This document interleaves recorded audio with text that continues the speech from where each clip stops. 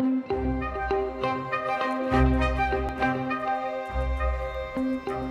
Great Gatsby, F. Scott Fitzgerald. Chapter 1.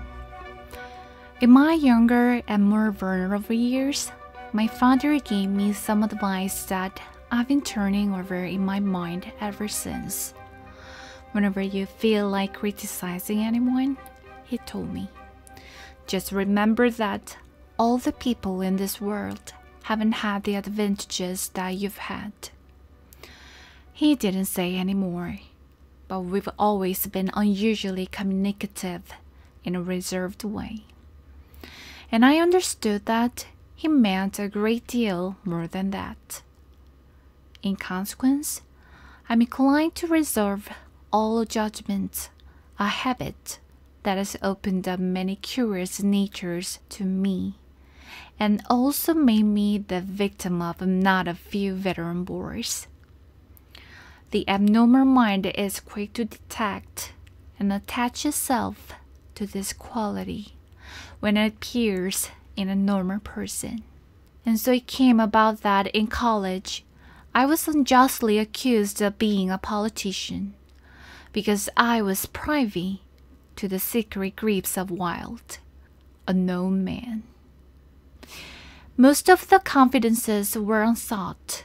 Frequently, I have faint sleep, preoccupation, or a hostile gravity when I realized by some unmistakable sign that an intimate revelation was quivering on the horizon.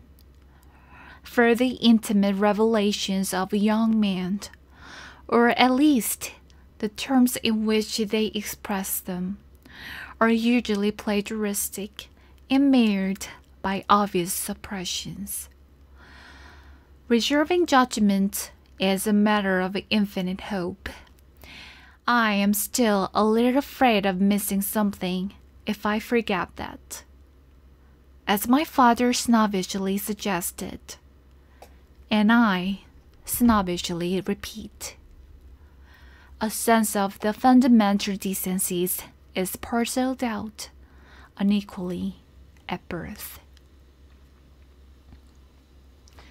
And after boasting this way of my tolerance, I come to the admission that it has a limit.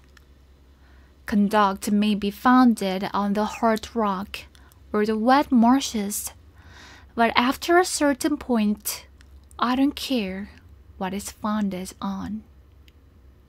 When I came back from the East last autumn, I felt that I wanted the world to be in uniform and at a sort of more attention forever. I wanted no more righteous excursions with privileged glimpses into the human heart. Only Gatsby, the man who gives his name to this book, was exempt from my reaction. Gatsby, who represented everything for which I have an unaffected scorn. If personality is an unbroken series of successful gestures, then there was something gorgeous about him, some heightened sensitivity to the promise of life, as if he were related to one of those intricate machines that register earthquakes 10,000 miles away.